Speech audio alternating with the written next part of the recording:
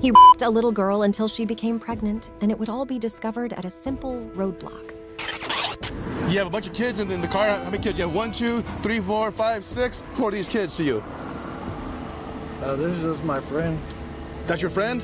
Yeah. How old's your friend? 18. That girl's not 18? Jeremy Guthrie was driving drunk on the motorway, unaware that he was being chased by the police.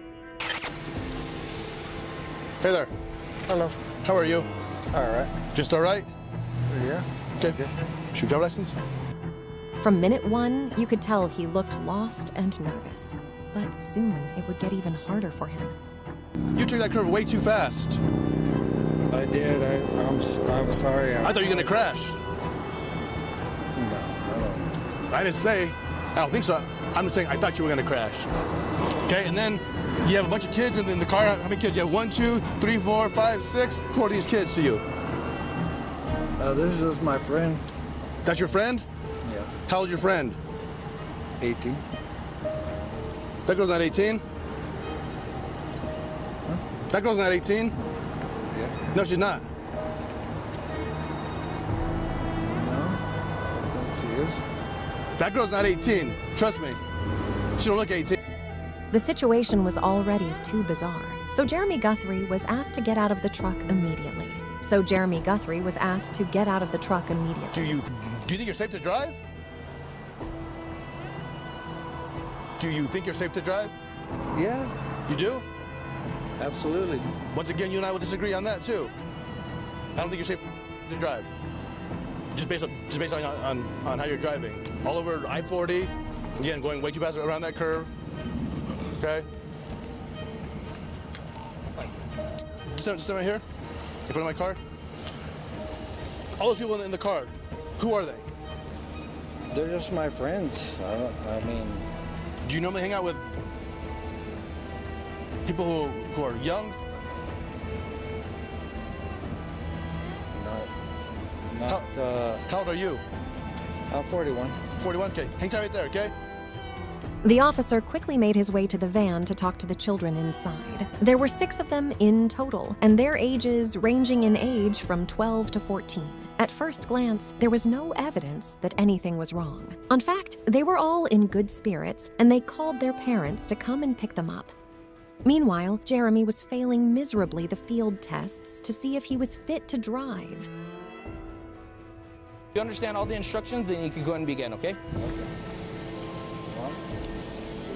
Mrs. Yolito steps off line. Mrs. Yolito.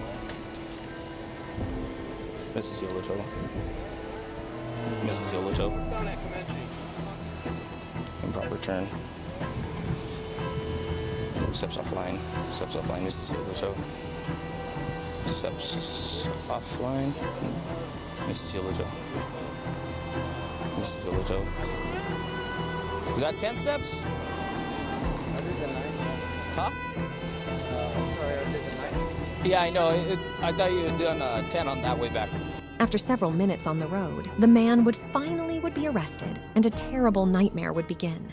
It would soon be discovered that the little girl who was next to him was really 12 years old and had been raped together with her sister, and that because of these abominable acts, she had become pregnant.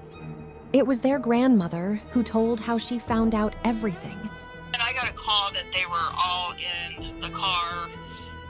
There was six of them, and was with this guy.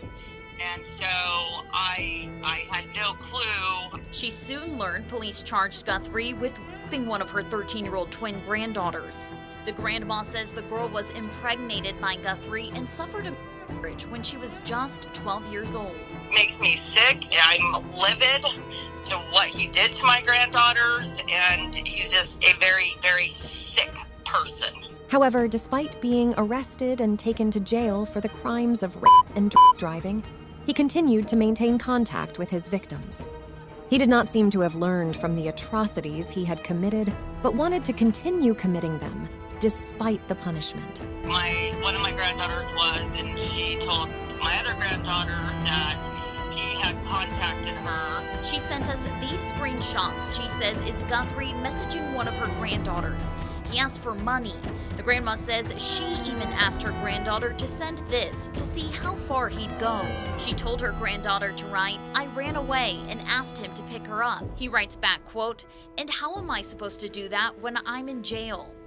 He's in jail. How the heck is all this happening when he's in jail? Like, that's crazy. Through the granddaughter, the grandma asks how he's messaging from jail. Guthrie says he paid to use a guard's phone. The grandma claims he also threatened her granddaughters. She says the messages stopped when the granddaughter wrote police knew he was talking to them.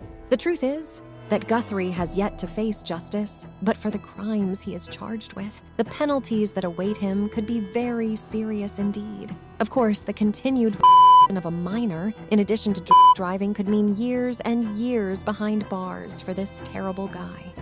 In addition to all this, there is also a lesson to be learned that the grandmother of one of the victims refers to as a conclusion. Parents check your kids' social media accounts, their gaming stuff. I never thought in a million years that this would happen to my family, and it is.